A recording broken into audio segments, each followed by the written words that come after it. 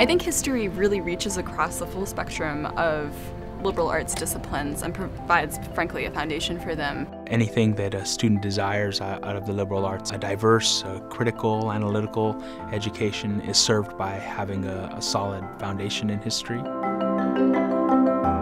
Writing a story is powerful. People just say, oh, you're writing just a story about the past, but it's so much more than that. You can discover things about the past and represent the past in a way that is new and can really change the way that people think in the present. I think if we don't know history, then we don't know why people think in a certain way.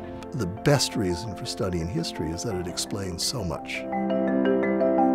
I think what really makes the history department at Pomona College stand out is the sense of community. It's got a terrific range of faculty who are all very accessible, all really brilliant and there to help out students. Research and teaching at Pomona are very mutual in the terms of offering a certain kind of intellectual environment where a scholar can thrive.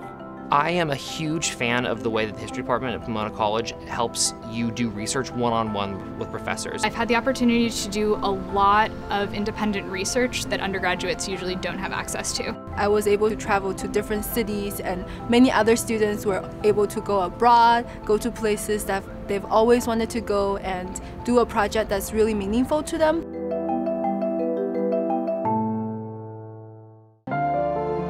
The seminar courses are personally my favorite. There's a lot of informal engagement with your peers and with the professor. It's really more of a collaborative atmosphere where students are working with the professor to figure out what's going on and really get deep into the text. I'm trying to get them excited about the material.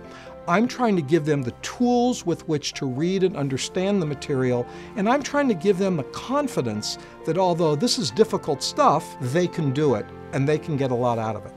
I like to think of it as an active experience, one where you like showing up and participating, you know, that you're not just sitting back and having someone talk at you. Come take a class with Thomas Sommer-Sandoval or Ken Wolfe or Pey-Yi, because it's really about studying with particular people.